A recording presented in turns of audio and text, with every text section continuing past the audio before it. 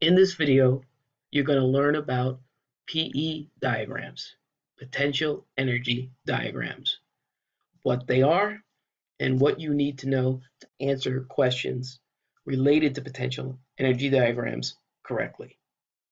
So let's get started. First of all, what are potential energy diagrams? Well, you should have learned already that all substances, that's elements or compounds, have stored energy. Stored energy in science is known as potential energy. And when we have a reaction, we always have reactants going to products. And that change is known as the system. It's what we're focusing our attention on, and everything else in the universe is known as the surroundings.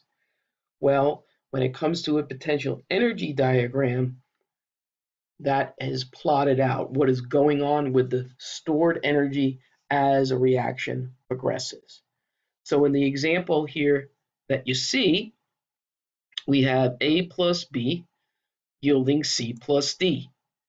And we're starting here at an energy of 40 kilojoules. And by the time we get to the products here, C plus D, we're down to 20. So the energy dropped. So what does that mean? That means that this is an exothermic reaction. For exothermic reactions, all right, or potential energy, it's known as heat of reaction, also enthalpy or delta H. Delta H on a potential energy diagram, you're going to look at the difference, right, where we start, C plus D.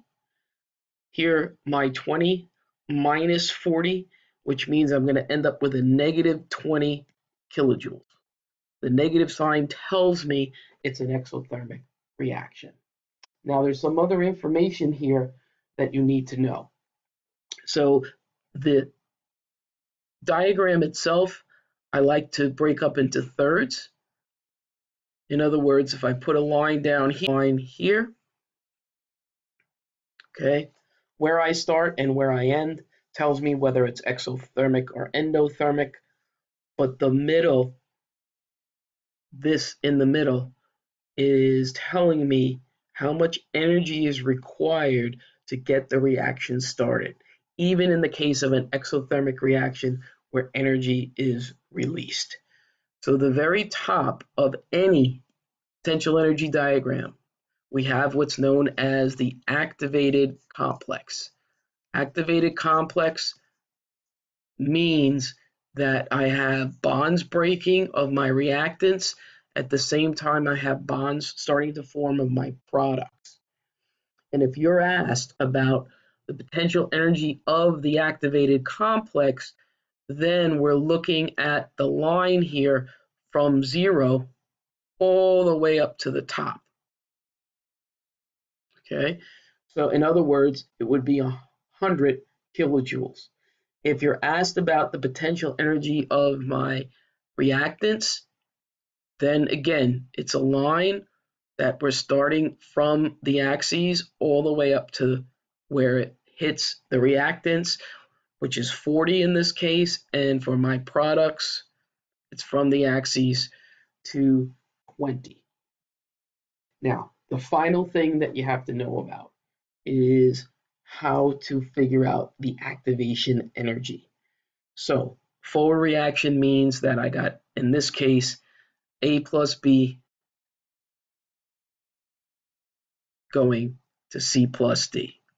And again, this is the energy that's required to get this reaction started. And we're not starting at 0, we're starting at 40, and we're going up to 100. So the activation energy of the forward reaction was 60 kilojoules. If we were ever asked about the reverse reaction, then again, it's where I'm starting, which is 20 now for C plus D, and going up to 100. So in the opposite direction, it would be 80 kilojoules. Well, let's take a look at the only other option for potential energy diagrams, which of course would be an endothermic reaction. So I just happen to have one Let me scroll this up. Hold on one sec.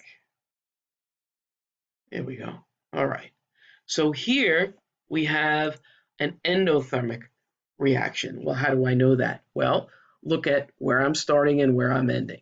Once again, it might be easier if you break up your potential energy diagram into thirds. Where I'm starting is at 50. Nice line there. Let's try that again. All right, here's my thirds. All right, and I'm starting here at 50 and I'm ending at 100. So my delta H is final minus initial, or products minus reactants, 100, minus 50, which would be 50 kilojoules in this case, and it's a positive value. This is an endothermic reaction. Okay, so once again, the very top of a potential energy diagram, that's where my activated complex is. When I'm looking for potential energy of anything, I'm going to start at the 0 or the x-axis, and I'm going to make a mess here, and I'm going to go right up to the top. Okay, in this case, for the activated complex, it's 250 kilojoules. Potential energy of my reactants is 50, and the potential energy of my products is 100. And remember, delta H is in between. Finally, for activation energy, we're not starting at 0. We're starting from 50 and we're going up to 250. So it would be 200 in the forward direction, and the activation energy in the reverse would be going from 100, sorry about that again, 100 to 250, so 150 in the reverse. Now it's your turn. What I'd like you to do is figure out whether it's an endothermic or exothermic potential energy diagrams, and then I'd like you to figure out what each of these arrows represent as far as values on the diagram. So pause the video and come on back for some answers. Okay, we are back. Let's go with number 1. So the arrow for number 1, notice I'm starting here at the bottom and I'm going up to where my reactants are. So that's for number 1, the potential energy of my reactants.